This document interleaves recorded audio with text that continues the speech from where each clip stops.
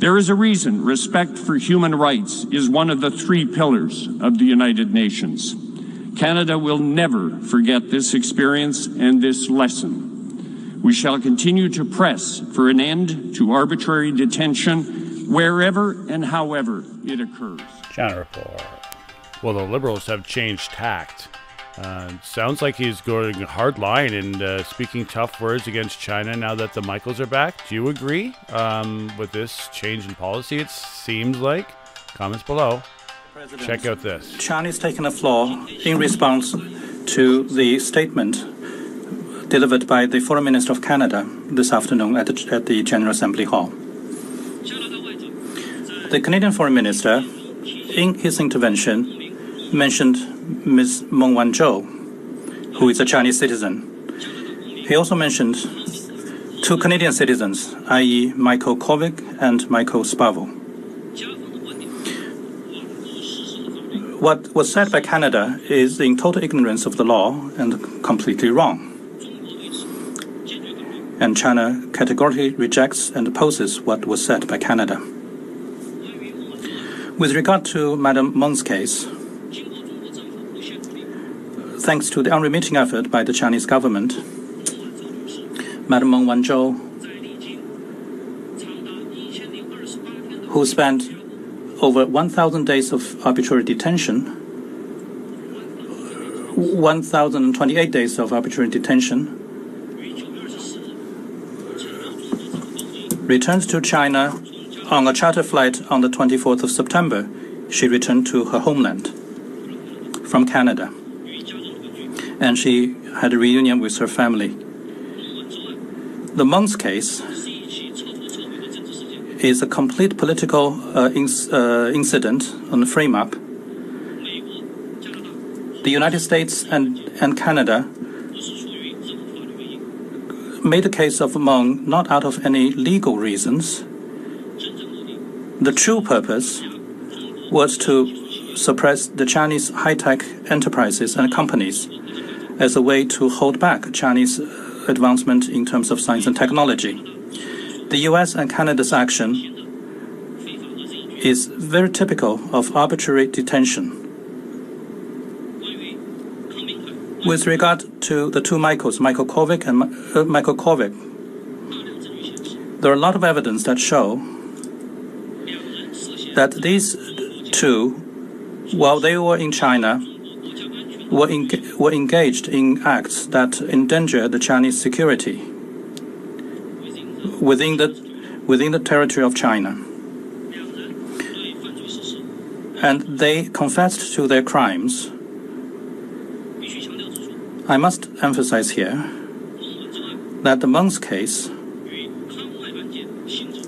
is completely different in essence with the cases pertaining to the 2 Michaels. We hope that Canada can face up to the facts squarely, correct their mistakes, and draw lessons from what happened so that they will not make further mistakes. I thank you, Mr. President. So China fires back. I believe that this is, been the past, and moving forward, it looks like it will most likely be a tighter relationship under the Biden administration and Trudeau. Please allow me to make a personal observation. As I address you, I am conscious that I am speaking to virtually the entire world. In my previous career, I was an astronaut, and I had the opportunity to see the entire world from the vantage point of space. I have flown over all of your countries, and I have reflected a great deal on our planet, Earth. I have realized that Earth is the cradle of all humanity, and that we all come from the same place, and that we have, frankly, nowhere else to go. And that we must find a way to get along with each other, and that we must take care of our planet, a planet that we are visibly damaging. Space offers the unique perspective of seeing beyond one's own national borders. In that sense, this body, the United Nations, offers that same perspective. I am honored to be with you here today on behalf of Canada's newly re-elected government led by Prime Minister Well, is this going to be the last we hear of it? Or will this carry on? Leave your comments below, and this carries on the subcommittee. And international law in response to the request for extradition. Madame Meng Wanzhou was treated with respect. The process in the Canadian judicial system was one of independence and transparency. We respect our court system. We respect judicial independence. And at the conclusion of that process, she spoke outside the Vancouver courthouse to thank the court and to thank the Canadian government for, I quote, upholding the rule of law. She also expressed her gratitude to the Canadian people for their tolerance and apologized for any inconvenience. The two Canadian citizens who were held in China arbitrarily did not benefit from a similar degree of transparency, respect, due process, or judicial independence. We continue to oppose the way these Canadian citizens were treated, and we will continue to speak out against arbitrary detention in state-to-state relations. On social media and through the internet has made us realize that the digital revolution comes with risks and dangers that we cannot ignore. Canada will continue to stand up and stand firm against the forces of lying and fear, of oppression and hate, of criminality and corruption. For this is fundamentally who we are as Canadians. Our commitments to human rights and the rule of law extends well beyond our shores. Canada will continue its work to promote respect for the rights of people everywhere.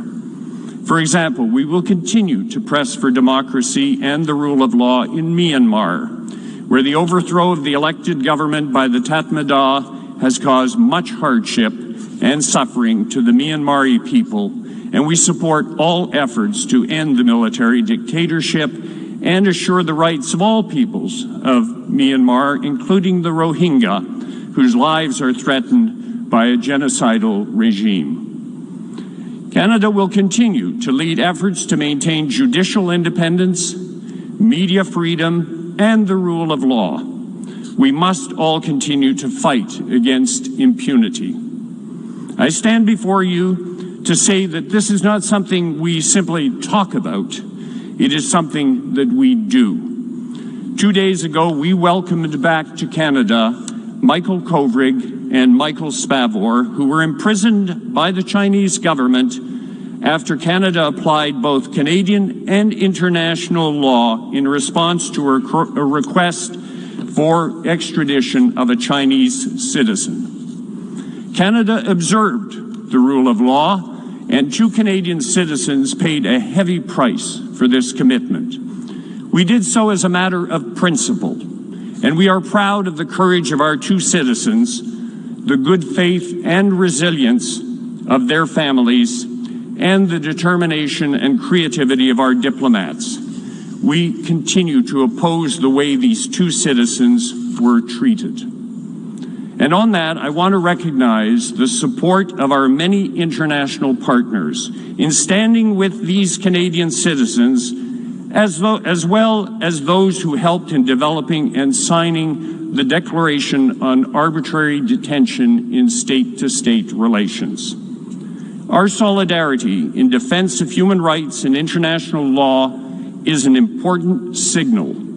We must continue to stand together, united in our shared determination to defend our values and principles. Channel Report. Well, all's well that ends well. All of them ended up back. Hopefully the Michaels get a little bit of cash for their worries. It would be nice. And Meng is happy, and she actually thanked Canada. So hopefully it's all good. Comments below. Good day.